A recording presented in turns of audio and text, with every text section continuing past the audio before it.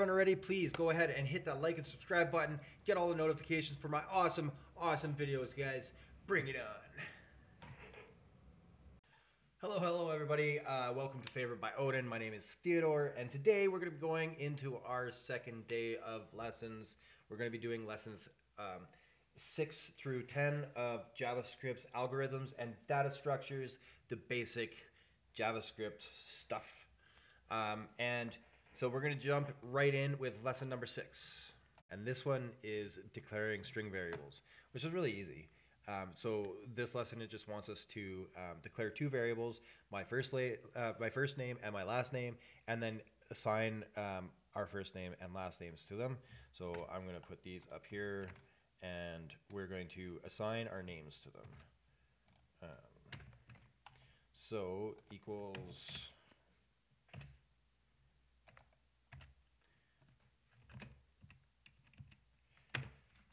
so we're going to use quotation marks on this because it is a string variable, and we're going to go Theodore and Odinkin.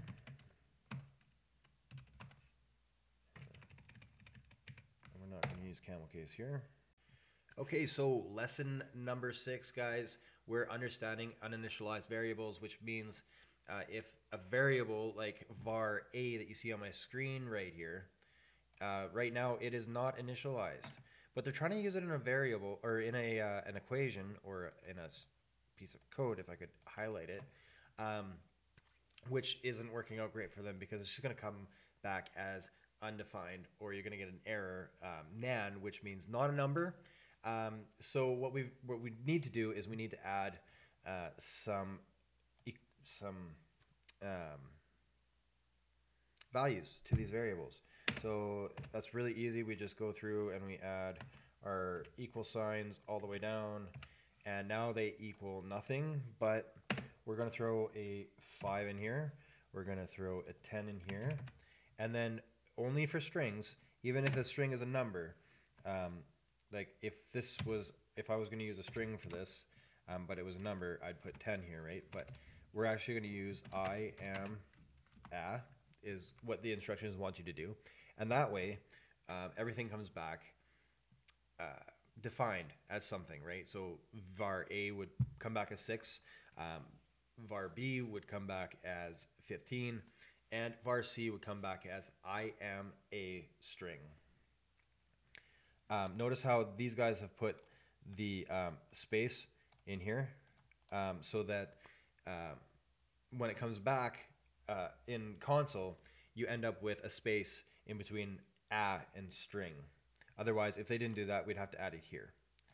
But anyways, we're going to go ahead and run this code, and we have succeeded. Okay, lesson number 7 is pretty simple. We're talking about capitalization and case sensitivity in variables. And basically, we just need to make sure that everything is input in the same format so that everybody can read and write in our code. So if we're working with a team, they all know what camel case is, they're all going to use it. And the point is to keep everything 100%, because like if I was to create some variables that looked like this, nobody would be able to work with my code because it would just be too confusing. So camel case looks like this. Basically, we're going to take away the capital S at the beginning, and there's going to be no other capitals in the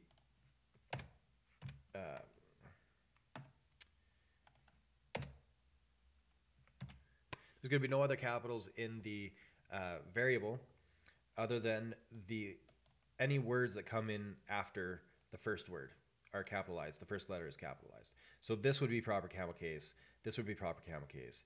And then this one here, we need to remove the capital T and add a regular T, and then that one becomes proper camel case as well. So we're going to go Control C,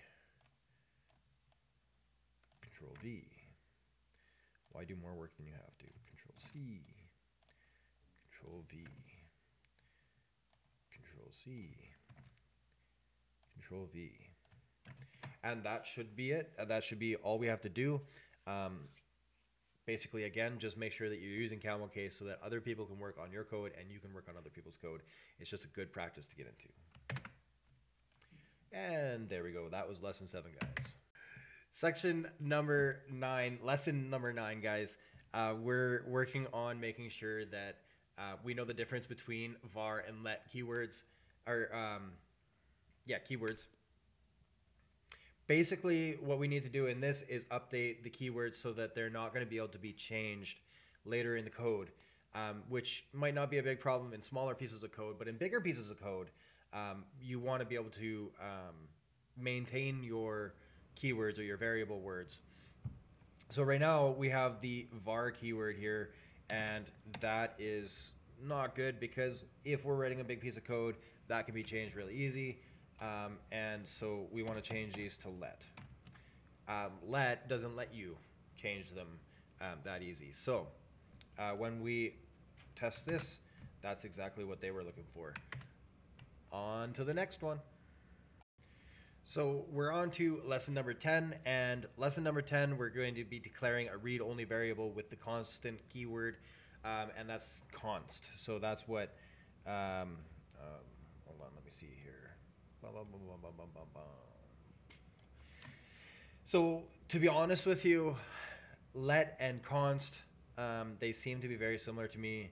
Apparently const has all of the added benefits of the let variable, but it prints as it comes as read only, so you can't change it. But I thought you couldn't change a let. So if somebody could clarify in the comments, I'd really appreciate that. Just because, you know, I'm learning too. So, and we're doing this together. So let's work together. Thanks, guys. I appreciate it. So in this challenge, in this lesson, we want to change the code so that all the variables are declared using the let or const keywords. Use let when you want the variable to be changed, and const when you want the variable to remain constant. Okay, so I guess it can be changed if it's let. Also, rename variables declared with the const to conform to a common practice. Don't change this. Do not change the string assigned to the variables. Okay, so we're not changing the string at all. We're making sure that all of this is actually the way it should be.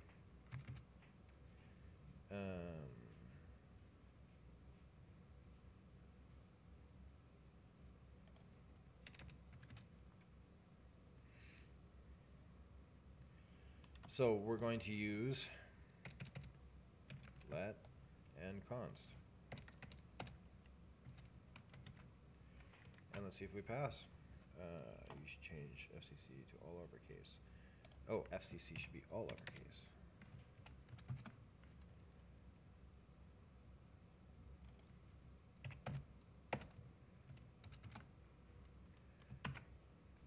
Okay, there we go. All done. Lessons 6 through 10, guys. I'm going to be doing another video tomorrow of lessons 11 through 15. Super excited to keep on this this train with you guys, and stay tuned till the end of the video to watch my bloopers. Cheers, guys.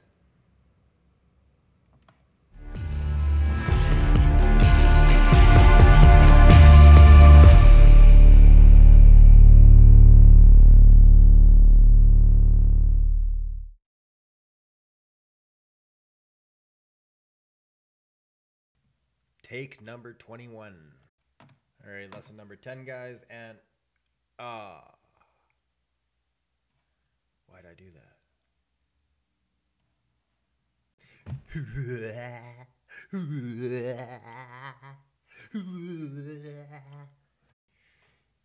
Please, if you haven't already, hit the like and subscribe button, hit the little bell notification so that you get all the updates of all the new videos that we're doing. I can't wait to see you guys in all of my videos. So thank you so much for watching.